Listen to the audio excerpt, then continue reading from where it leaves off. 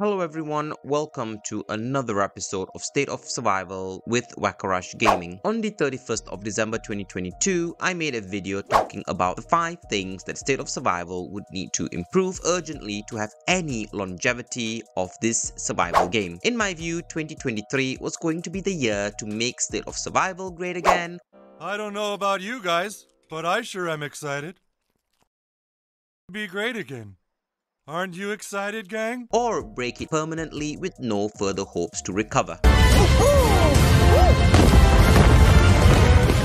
It took a further 5 months, with many videos critical from other content creators and myself of State of Survival's approach, before the developers from State of Survival realized they needed to say something, and through Becca, they spouted a whole host of lies about how the devs understand the players' feelings, about how the devs are listening to players' feedback, about how the devs are going to slow down the releases of new features, and finally about how they will help low spenders to enjoy the game. Well, I made a video on this too, telling you my honest truth that it's just full of lies after lies and more lies. As you can imagine, this sort of videos are extremely challenging to make, so do me a favor and smash the subscribe and slap the like button. That would greatly help the video to reach a wider audience in YouTube and share this message a lot wider. So this updates from the devs Becca we had in 2023. There were a plethora of further features that were released: a new behemoth in T-Rex, a new aircraft formation system, new resonating heroes with the likes of Ollie, Angelica, Dylan, Ada, Leon, Serena. Man, I'm exhausted even saying these names aloud. Massively overpriced weekly and monthly limited time events, which seems like every single month now. From the devs perspective, hey, why not if you're paying? New limitless heroes, I mean, don't be duped because they're actually more expensive than the old style heroes. New gacha based Tempest arms, new collection skins buff. Thanks, I mean bloody plasma thanks in State of Survival. Reminds you of World of Tanks, anyone? Let's not forget Plasma HQ 13 and Plasma 13 buildings. There are probably some that I missed, so please do let me know in the comments below if you would like to add any more features introduced which I may have missed. All these features are not mini or free, but they are hugely expensive, costing thousands of dollars. If you were to add the cost of all these features together, a max player would have spent $250,000 in 2023 alone to max them all out.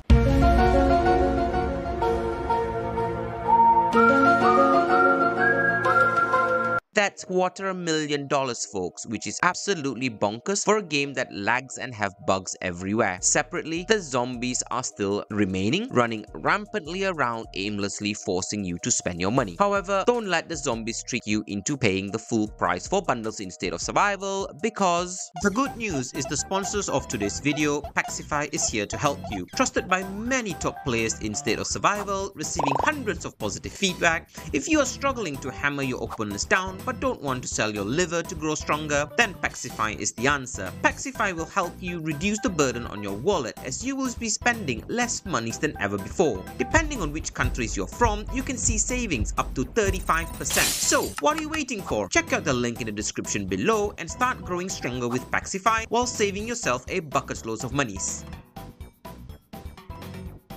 Well, needless to say, the players, both new and old, were not excited with all these bullshit and voted with their wallets and their feet. Month to month, the revenue for State of Survival, both from Apple and Android, continued to reduce significantly in 2023. According to a recent article written by Neil Long on the 3rd of January 2024, it was a tough year for FunPlus State of Survival, which dropped 22 places and posted an IAP earning revenue circa $239 million in 2023 compared to around $437 million in 2022. That's nearly a 50% drop in revenue, and rather than listening to the players and the community, well, State of Survival is pressing hard on even more releases that milks the whales and the krakens that's left in game. So if you were personally to ask me about 2024, sadly I don't have much good news to share, as I do not believe the game developers are looking to change their trajectory, with probably more releases and events being